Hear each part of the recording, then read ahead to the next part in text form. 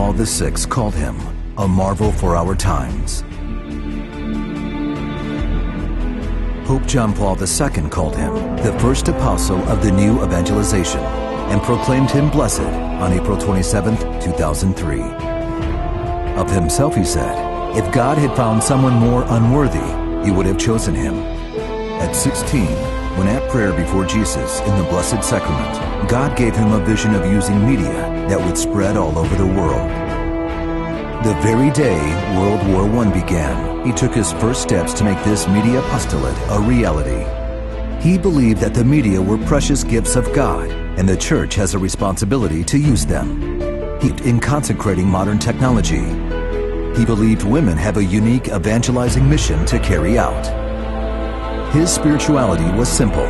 You were born of the Eucharist. Your food is the Eucharist. Your spirituality is the gospel lived in its entirety, as explained by St. Paul the Apostle.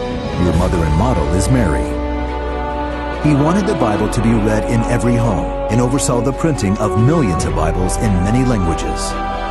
During his lifetime, he opened hundreds of Catholic liturgical book and media stores, many with Blessed Sacrament chapels. He was a newspaper, magazine and book publisher, a broadcaster and filmmaker. He was very devoted to Our Lady and stated that he couldn't even give an exhortation without first praying the Rosary. He had a basilica built in Rome to Mary, Queen of Apostles. He was present at every session of Vatican II. He is a spiritual father to tens of thousands. His vision for our media world is urgently needed today. Who is this chosen, unique, and very contemporary man of God?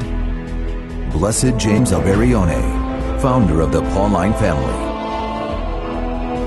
He founded 10 congregations and institutes for priests, religious, and laity, which have spread to over 50 countries.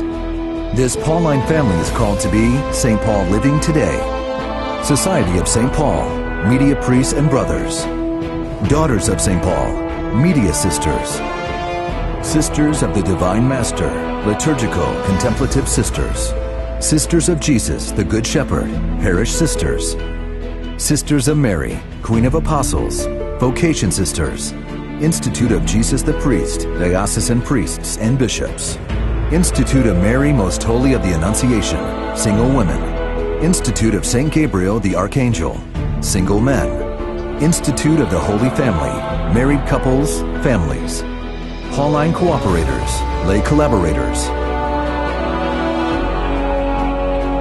Help us tell his story in a one-hour documentary.